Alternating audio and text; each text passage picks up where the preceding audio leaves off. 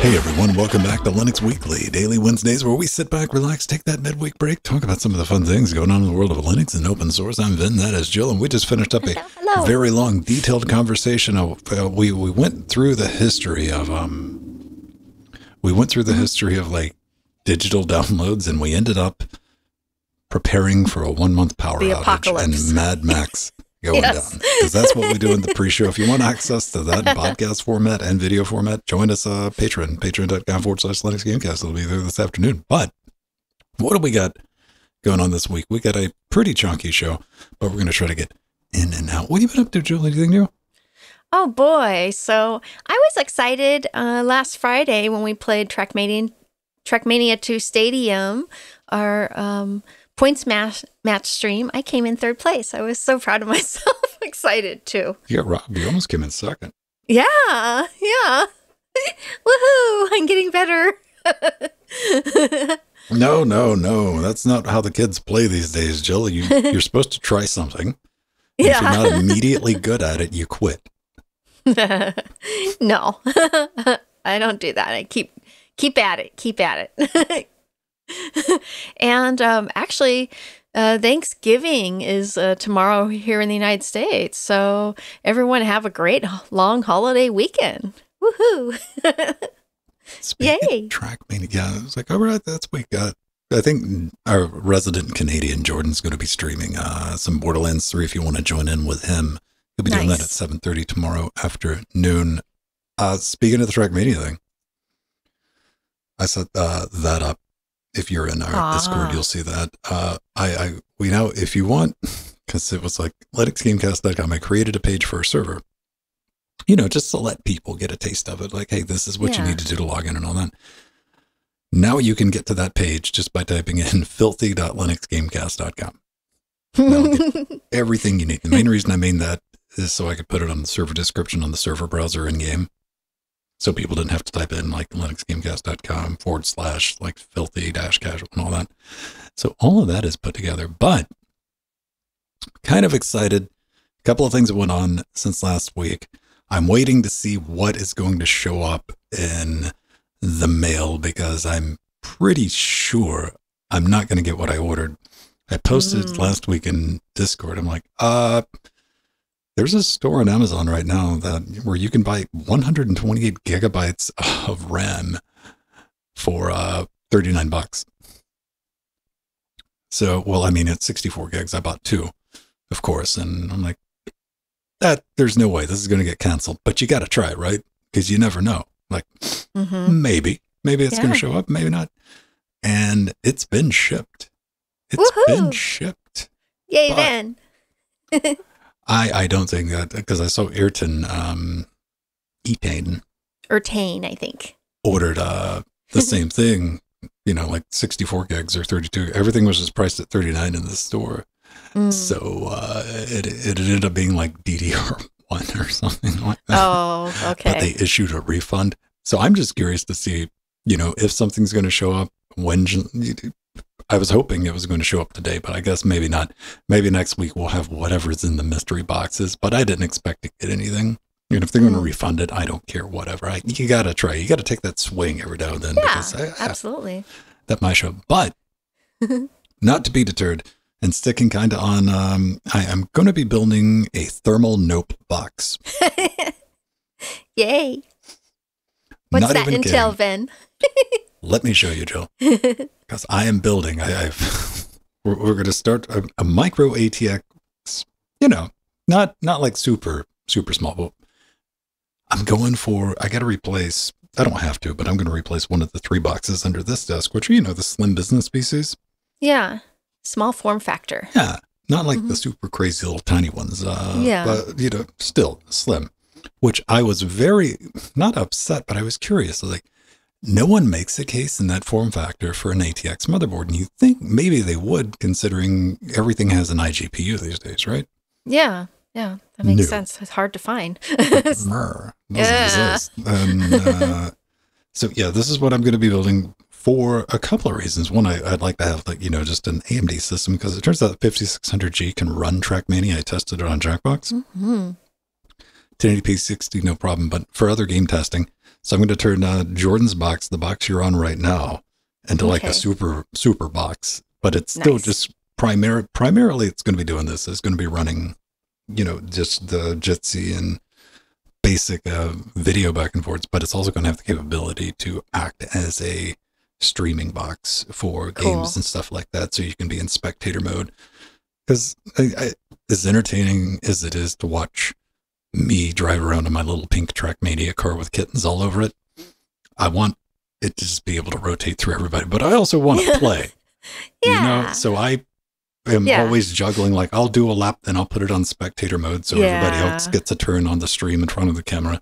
And that's so that way I'll just be able to set it on spectator and we can just go at it. But nice, Finn. Head over to Linux Gamecast. There's a link to our wish zone so you can judge me for what I've picked. I'm going for InWin. Yeah, those are good cases. Yeah. It's InWin. And then this comes with a power supply too, because you can use one of those dumb little SF. It does. Okay. Yeah, right. Yeah. And I'm like, well, that comes with a power supply. That's good. Okay. I know some people are going to have a problem with my Corsair, but you know what? I've never had a problem with this Corsair Vengeance RAM. Corsair's I got fine. it in Threadripper. I got it in Jackbox. I've just been using it. It's cheap. Buy one of these if you don't have one for yourself. The Ryzen 5 5600G is an incredible value.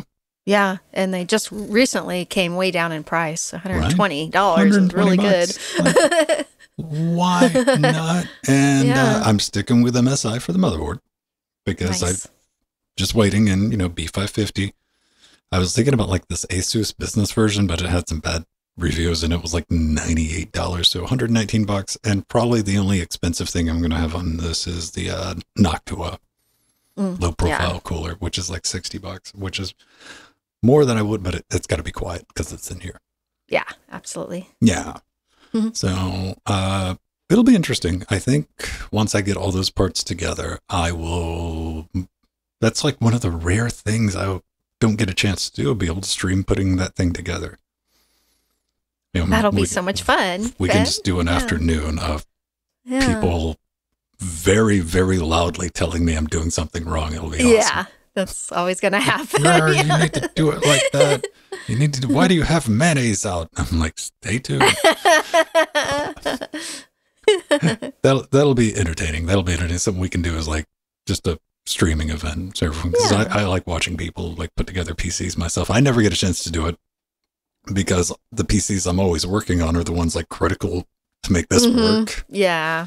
I'm like, I can't figure out a way to do that. So it'll be fun to have that together. And I look forward to having a super hard. And the way I'm justifying this is, that's kind of cheap. I thought it was going to be a little more expensive to build because I want to do some benchmarks on the 5600G once I have it just together. Yeah. Because that's like less than $500 for something that can play some games under Linux too. Yeah, absolutely. AAA titles too, just lower settings, but it plays them. 1080p. We'll have to take a look. Mm-hmm. One last thing. Last week we talked about the Pulse browser, which is like the stripped down version of Firefox, being all sleek, being all nice and sexy. And of course, me being me, Mr. Negative, I think I'm an incredibly positive person. However, he didn't like the sidebar. I'm not a cheerleader. If I see a problem with something, I'm like, because I value constructive criticism and positive feedback. I'm like, tell me if something's wrong. And I said, you know what? This is a pretty neat project. It's great. It's stripped down and reminds me of, like Chrome being stripped down, and opened it up. And there was that dumb little sidebar. Like they have in Vivaldi. I'm like, why would you ever put that there? The developer wrote back and he's like, hey, Pulse Dev sidebar can be disabled via About Preferences, or you can go to General About Preferences, show sidebar tabs. I will look into making it easier to disable as part of the setup. Thanks for the feedback. Oh, that's so nice. Yeah. You're welcome. So, yeah. What else? I think that's it. We'll be back playing Trackmania Friday. Friday, yeah. Did you run into any maps? I know. I'm sorry, but you got to deal with this because we play Trackmania on Tuesday, and this is our first chance to really talk about it. Yeah, just There was just one map that I was embarrassed that I didn't make it through the 2 5-minute periods, but I see the goal at the end, and I know how to get there. Right? Yeah, I'll get there. The most frustrating of all maps. Yeah. We have a good time with that. Now, let's get into the show proper, because I ran across something earlier this week that it hit me right in the feels. It Sweet. did. Google Plus theme for Mastodon. Oh, yay! I was like, oh, that's novel. Chromeunbox.com. All the links will be in the show note. It's like, oh, that's cute, whatever. And I just really went through a lot. This really messed with my emotion, because I had to go check it out. There's a GitHub project, cuckoo.plus. And, Google Plus, third-party website client from Mastodon. Not a big deal. Like, whatever, I'm not going to do NPM anything, but they had a demo up. So we went from, this is our Mastodon right now. This is mast.linuxgamecast.com. It looks like that. I'm like, okay, I kind of know how to use it and all that. It went from that to looking like this. Sweet. Oh, it gives me nerd chills then. And it works. It works. I can give that a +1, and it does its things. And you can leave comments, and it just hit me back. Hi, Frank. Frank's always showing up on shows. Really threw me sideways, because this was a project that started back in 2019 when they were closing down Google Plus, and that was the year that Google's like, you guys are having way too much fun on the social network, so we need to get rid of it. I'm like, Google, why would you do that? Like, well, we just got to kill it. Reasons? Nah, not really. Bye. And the developer decided that what makes this so cruel is this is a functioning proof of concept project that has been put together. Mm-hmm. And it's not just, lips on a pig stick. You can see where this could go. I'm like, bring this absolutely. Back. Bring this back. I know, bring this back. And that's the reason I'm bringing it up, because this is kind of a dead project. After I looked into it, even the guy who developed it, he's not even on the Fediverse or whatever we're calling the Mastodon this week. I just wanted to get some eyes on it, because even Strider saw it. And Strider's like, wait a minute, maybe I can do something with this. Mm-hmm. You know what? I'll use Mastodon more if you can make it work like Google Plus did. I don't understand. And me too, Ben. What are your thoughts on this, Jill? Because I didn't think I had nostalgia for Google Plus, but I was wrong when I saw this. I'm like, I remember this. This worked very well. Same thing. This is actually now my default Mastodon interface. And, this is how I found Linux, not how I found Linux Gamecast, but this is how I was originally talking with Ven and Pedro and Jordan back in the day when we were all in Google Plus. I love those days, Ven. And, there's, this was a work in progress. So one of the things that doesn't work, for instance, is when you click on your profile, the default Mastodon page actually comes up instead of the Cuckoo Plus interface. But that's not that big a deal. It's functional as it is.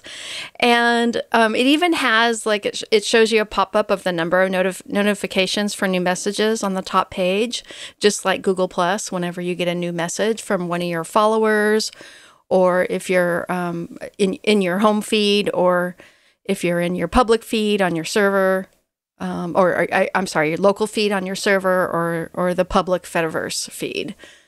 So it's so much better organized than Mastodon is. And like you said, Van, being able to hit the +1 like we used to in the Google Plus days just totally gave me nerd chills. I'm like, I could live with this. I want this. You want me to use Mastodon more. That's how you do it.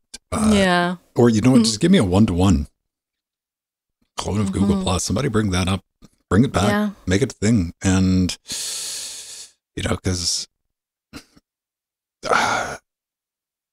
Mastodon, the discoverability with Mastodon for me, that's adding the other. The problem, and the search isn't that great. You have to know exactly the name, and it's just Yeah, it's hard, especially for new users coming in. We got, I think Stephen Fry last week. Stephen Fry's like, I'm moving into Mastodon, and the post was like, how do I use this thing, man? Yeah. But I don't know. Like, make me happy. Somebody pick this up and like, let's roll our own. We can make our own Google Plus. Yeah. And you know, despite what the internet believes, Twitter's not going to explode either. So yeah, you know, let's make Mastodon give it that extra special, like, give incentive, right? To get absolutely. People to bump over. You know, maybe all those workers that aren't working at Twitter anymore on their free time, they can work on the Mastodon project and improve it. Oh man, I've seen a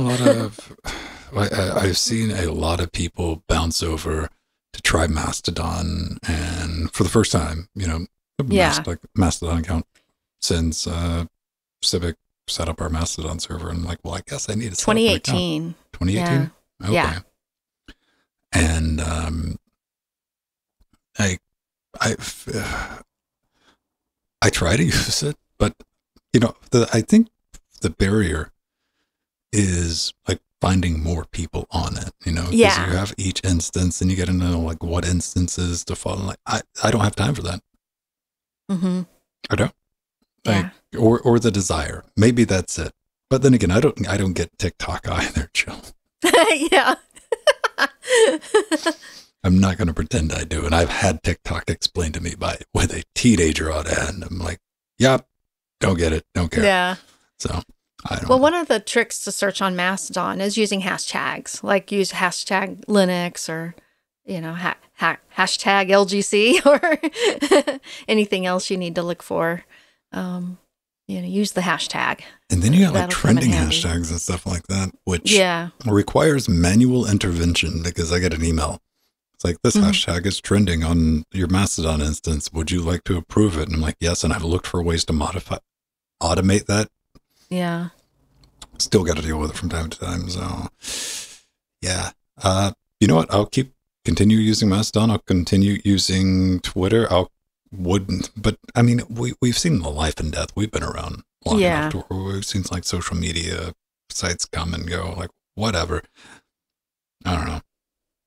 Just give me that G plus thing. MPV, Jill. Yeah. So this is really cool. There's a new version of, honestly, one of my favorite media players on Linux, MPV. MPV 0.35 is out, and it includes a Pipewire backend support and many optimization improvements. So for those of you that don't know, MPV is an open source and cross-platform video player, which is a fork of MPlayer 2, and it was created in 2012. And one of my favorite features of MPV is, you know, it's extremely advanced command line features. That's how I like to use it. And it's like, you know, it has those features like the original MPlayer, and it has a very easy to use, minimal user interface. And it having Pipewire audio backend support available is really wonderful. And then it says it should behave similarly to TAC AO Jack. So if you know, because I've run Jack with it before, so it'll be nice to be able to use Pipewire with it.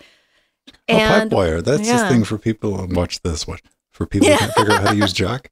Yes. Okay. It is. Yeah. Yes. Pipewire is that Jack overlay. So, and I kid. Yeah. Not really. The other cool thing about the newest version of MPV is that it has DMA buffering capability, which honestly will result in your battery on your laptop lasting longer because the CPU has less of a workload.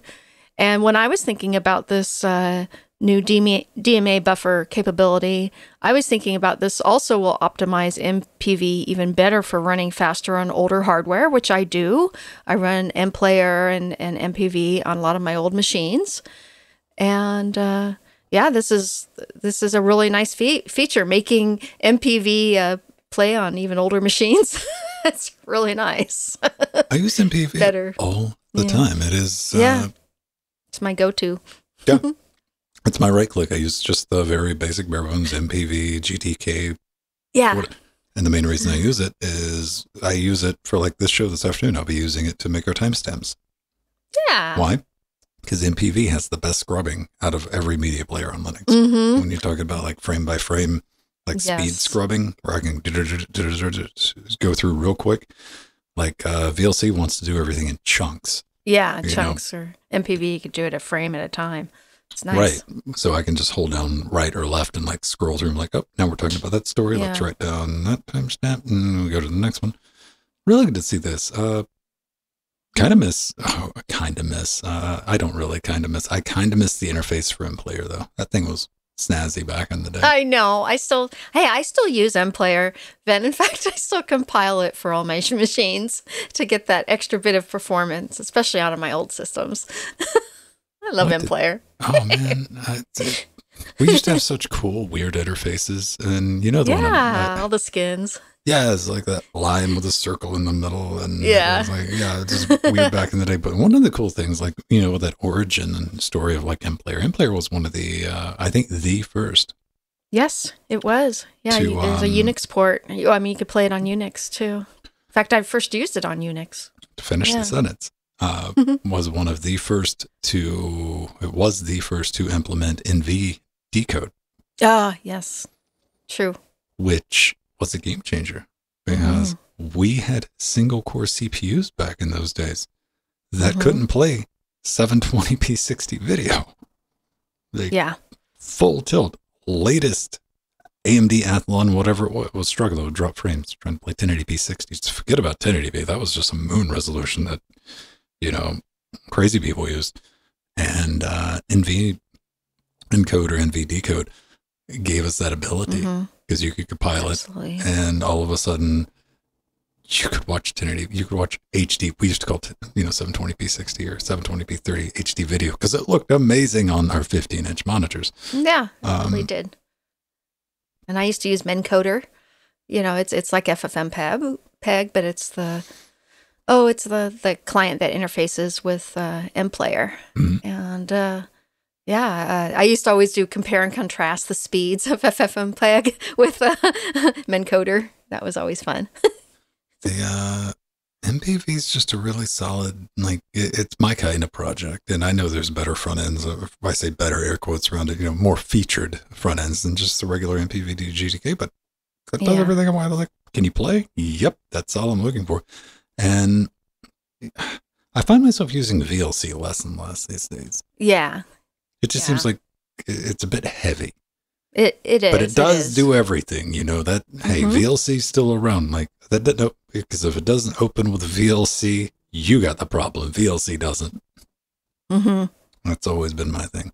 Good news. And I want to see more and more applications support Pipewire natively like this. Yeah. This makes me happy. I think it's awesome that it's coming from, the fork of MPlayer, which is supporting Pipewire first. You know what? Maybe VLC can learn how to support Jack properly. Yeah.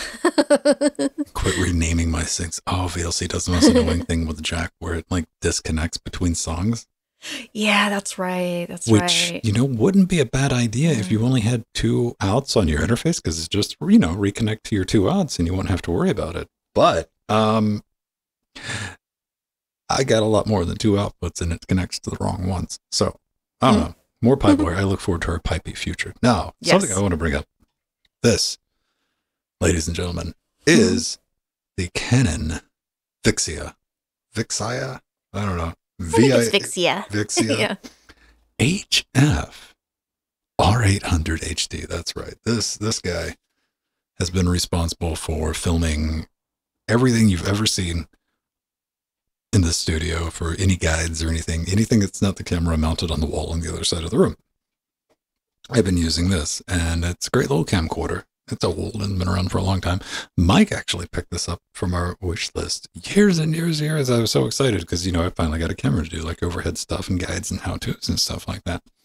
It's been around since the beginning, and I don't think it's going anywhere. I'm going to have to put it next to the original fine upstanding Cannibal wall or something like that. But it needed an upgrade. something a little sharper, because one of the downsides about this being a camcorder is it expects, for whatever reason, to be outside. It requires so much light to get a good image out of it. And even that image is kind of soft because, I mean, it's getting on in years. So I wanted something with interchangeable lenses where I could put a good prime lens on it and open it up and not have to worry about like crazy lighting. And I also wanted to see how low you could go and still have something that would have clean HDMI out. That's what I need for like streaming, because I want to do things like, hey, I want to build a PC. So I want to have that plugged into a capture card and an encoder. And I was starting this project a little while ago. Then all of a sudden, out of the blue, all the camera prices and electronic prices just went completely insane for a couple of years. Something happened. I'm not sure what it was, but it seems like the last 3 or 4 years, electronic stuff just went mental. Fast forward, like whatever happened has happened, and we're kind of getting back to regular normal times, normalcy. I've revisited this project. Now, I've said for a long time, years now, like the go-to, if you want like a good dual purpose, streaming camera that you can do recordings with or anything like that, you're going to get like a Sony a6000, which is a decent piece of kit. It's an excellent budget camera, but people still want too much for an a6000. And we're talking about cameras from like 2014 here too. So, 8-year-old camera. I was thinking, all right, a6000, that's going to be a Sony E-mount. Maybe I can get the Sony a5100. I think maybe that's a good idea. And I looked at that, and, they're not bad. You can get a Sony a5100 for around like $300 these days. But what got my attention is when I was looking for the a5100, I ran across the a5000. Like, I didn't even know they released all these cameras at the same time. The 5000, 5100, 6000 all came out the same year. And I saw the 5000s, which is this guy here. This is Sony a5000. Why is this one so much cheaper? Because people were selling these things for like $75, $100, $150. Joe bought one for $150 this week after watching what I'm about to talk about. And we're not talking about like $150 for just the body. No. People they're selling these $150 with the lens. Nice. And everything else. Like, I mean, it's got the flip out LCD on the back and everything else that you would expect. Yeah. 20 megapixel camera. All of this. And I'm like, well, what's the catch? What's the catch? It's got HDMI out on it. I can plug that in. Does it do like 480i or something? I was like, no, it does 1080p 60 over HDMI out. I'm like, why is this so? So I start digging around and I find out why it's so cheap. I find out why no one, especially why it was so cheap during the pandemic, was when you plug a capture card into it, when you plug it into a capture card, the HDMI has an overlay on the OSD that you can't disable. Yeah. Until now, ladies and gentlemen. Woohoo! I am not a fan of artificial software limitations. So we're just going to take this out. Sony put this on this camera for no other reason than to make sure that you bought the a5100 or the 6000. That's it. That's the only reason this has that forced overlay on it. Show you how to flip a bit in the firmware using Telnet over the camera's built-in Wi-Fi. It is the most hacky thing I've done in recent memory. I've even included a list to a 90s hacker music Spotify playlist for your enjoyment. But it's going to get rid of the OSD. And we're genuinely just going to Telnet into this guy, log in, and we're going to change a 0 to a 1 or a 1 to a 0, however you want to look at it. And look at that, because we're going to load. These cameras all run a version of Android, Sony's version of whatever they got hacked up. Yeah. We're going to side load an APK on it to enable Telnet to get the Wi-Fi, log into it, and it's done. Look at that. There's Frank. There's the before and after. So it gets rid of everything at the bottom, and you get a nice 1080p 60 signal out of your camera. It is, this kind of stuff makes me so happy to do. Because if you're looking for something, these things are just dirt cheap. And the biggest difference between an A5100 and like an A6000, biggest difference, $300. That's the biggest difference when you're looking at them. But look at all these things, 185, 190, 225, for live streaming. Now, there are advantages to getting an A5100 or an A6000. And again, they have the new S series from Sony, which is like their current gen stuff, which isn't bad at all. But again, this is like, you can get these for like 75 to $100. It only records 1080i. So if you were buying one to record video on a camera. Yeah, or 4K. No. Yeah. Or 4K. Yeah. Yeah. But if you're looking for a 1080p streaming camera for a streaming setup, even if you just wanted to use it like for a webcam, this thing annihilates any USB webcam on the market. But it's got the interchangeable lenses. Yeah. That's nice, where it gets all of the Sony E-mount stuff. And Sony's got the nifty 50 if you're doing wide, but if you're doing, it's an APS-C sensor, crop format sensor, you get like a decent Sigma. Oh, what's that going to math out to? A cropped. So if you wanted to do something like, reasonably close, you get like a 24 millimeter prime lens. That should work just fine. You get a lot of light in there and a decent piece of glass in front of it. So there you go. Go out and drive the prices of these up crazy high before everyone else does. Oh, that's so nice, Finn. Actually, as I was going through your tutorial and I watched the video, I realized, you know what? I need to pick one up for under $200 because it's a nice backup. I have the much newer version, the Sony Alpha A6400 with the 24 megapixel camera, and I've used the 4K video on it, but for streaming, you don't need the 4K. So, maybe for the future. Most of the time, like when you're streaming, yeah, like, we're getting 720p, Yeah. Yeah, and that is like the thing about it. If I got these things hanging off, poles and stuff hanging over things and they get knocked over, I break it. I'm going to be cross. But I'm only going to be like $150 angry, right? I'm like, I'm just going to order another one. The fact that it comes with a lens for that price, it just blows me away. It comes with a, what was the kit lens in these things? 60 to 50. Yeah. Wow. So, that's a decent enough zoom lens. And, you can put them in full manual mode, which is one of the things I like. So I can adjust my f-stop, shutter speed, and all the other fun ISO settings and get it like dialed into what I needed to do. Very, very happy with it for the price. And also, I love when we can take something and be like, you know what, we could make this useful if Sony didn't, we're talking about Sony, the people who created their own memory card format. Yeah. Yeah. That's Sony. And I can take, that would be awesome because I could still use my $500 lens that I bought for my Sony. It's an E-mount lens and you pop in and you pop awesome. out.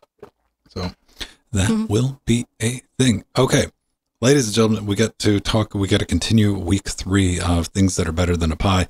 But if you like everything we do, you can support it. Patreon.com/Linux Gamecast. These people got access to that video like almost 2 days early because you get the first taste. Like I'm going to put stuff like that out and like take a look, see if you see any problems, see if you like it, give me some feedback because I'm doing these videos for you guys. And just for the Linux community as a whole. And I want to make sure they're right. And I want to make sure they're high quality. But you also got first crack at all the eBay listings. Now everybody's going to run out and buy these things. And that supports this show we do on Saturday, live streams we do in between, and a couple other ways. Head over to linuxgamecast.com/nothing. What do I have? I don't know. I don't have like a dedicated page for, we're really bad at marketing ourselves. Yeah, we just got like a support page. Yeah. So Jill's got a wish list. If you want to help Jill out and cover just Nightmare Fuel in the background. Give me more plushy penguins and some that light up. And mugs. Yeah. And mugs. Yeah. I always need a new mug to show off during the show. I got one for the studio. That'll get you back here on this wall if you're fiscally irresponsible. But I don't have anything that's RGB. Let me double check. I got nope. See, these are very green though. Do I have anything that's RGB? Does that motherboard have it? Probably not. Nope. Yeah. I have a $500 keyboard on mine, so there you go. Oh, there you go. That'll have RGB, of course. No, but it's got a jog dial. Oh, nice. Yes. If I spent $500 on a keyboard and it had RGB, I would be I'd be so angry. I'd be so angry. Ben doesn't like unicorn vomit. No, I don't. But he has it on in his background. Go figure. That's He got red RGB. Jill, I have like the tracks in Reaper set to RGB. Yeah. Here, Not even joking. You can't even see. You can kind of see them over here. That's like red, green, and blue. See, that's the difference, Jill. You play around with your lighting. I don't. Yes, I do. I just turned on my pink one. I mean, what? You want to play this game? I mean, there. Now I'm pink. Yay! Good, Ben. This is cool.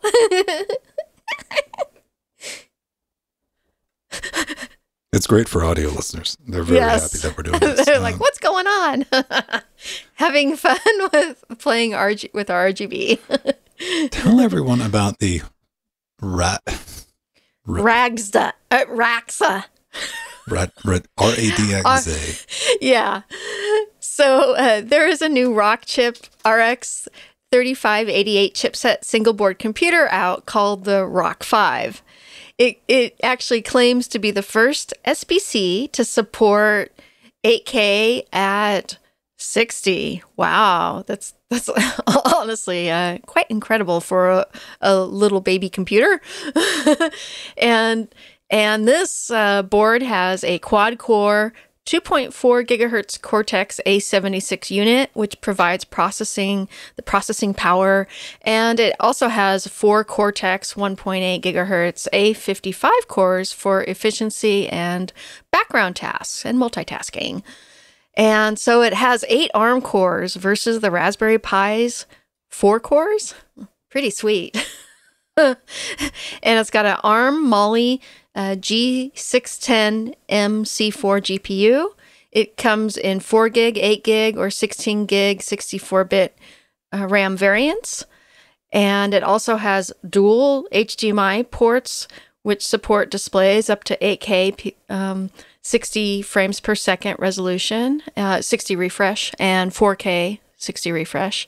And it also has a micro HDMI input port supporting up to 4K 60, and a USB-C port and 2 USB 2 ports. It's got every port you'd ever want on this thing. It's loaded. I was pretty impressed, Ben, with the specs of this board. It's technology kept on trucking, and we understand. I'll bring this up each and every week. The Raspberry Pi Foundation has had like supply chain issues for coming up on 2+ years. Yeah. Technology has kept on trucking. You see things like that's what I was looking at. 16 gig board. Yeah. For $219, which Amazing. Isn't bad. 4 gig. Is that 144? 144. 169. Yeah. And this one's not as incredible a deal as the one last week, I would say. It's definitely got some more oomph to it. Yeah. But still, $169 is cheaper than can't buy one, period. Mm-hmm. And it's going to ship within 14 days. Right. It's available. Do you think you'd be able to get a Raspberry Pi 4 in 14 days? Nope. Wait, not at a reasonable price. Okay, for under $200. Yeah, right. Yeah. Because it's like I'm sure there's a kit on Amazon right now that'll be like, this is a Raspberry Pi 4 kit. What comes with it? A box and a Raspberry. It's a kit. $208. So it's going to be interesting. I think we're going to see we got a rock chip based future because rock chip. They seem to be able to crank these things out, and these are 8 core big littles, but again, 16 gigs on an SBC. 32 gigs was available last week. Yeah, 32. I wouldn't even know what to do with 32 gigs. Yeah. Like, this is silly. And then this next version of this one will have probably 32 gigs. So. It's strange. It's strange. I will eventually buy. See, I was going to buy that little x86 one, but now I'm going to be building Jordan Mark II, the big box for your PC that you and Jordan are on. So that's going to be put on hold. But eventually we'll get down. We'll get the finances and everything together and pick up like one of those. Because Jordan got the one from last week. He got the one with the 3 Ethernet ports. Yeah, the one from 2 weeks ago. Yeah. It didn't come with the power supply, though. So he's like, Oh, yeah. Right? Yeah. It was an extra $20, I think, for the power supply. Well, that was, I think he bought the $20 case, though. Oh, okay. He did buy the 20. That was the first thing I asked him. I was like, did you give him $20 for that case? He's like, yeah. And I was like, all right, fine. I don't blame you. Might as well, if you're getting that, because it's such a great deal for the board itself. Just crazy times. Look forward to playing around and all that. But we're at 40 minutes, so we got to bounce out of here, Joe. Yes. Been running a little long. Yeah. We're going to roll some credits. Thanks for showing up, listening to us, watching us live, however you consume our nonsense. But we will see you next week. Until then, let's have some credits. Aw, we love you all. And thank you, Techno Druid, for the follow, as well as the Quirky Turtle for the follow. Thank you very much. And we got our advisors, Omegas and Artherin. Artherin's in the house right now in chat. Our executive producers, Barbrant, Scott M, Atomic, Mike, Empty. Our Chicago people from Patreon, Abstraction. Our sea monsters. Too many of them for me to come on, name man. and read. It's like a Trek Media map. You just get better every week. Yeah. Yes. And that one I just can't read. I need to take a screenshot so I can read all our wonderful patrons. You know what? Let's confuse people with the thumbnail. We're both so pink. Yes.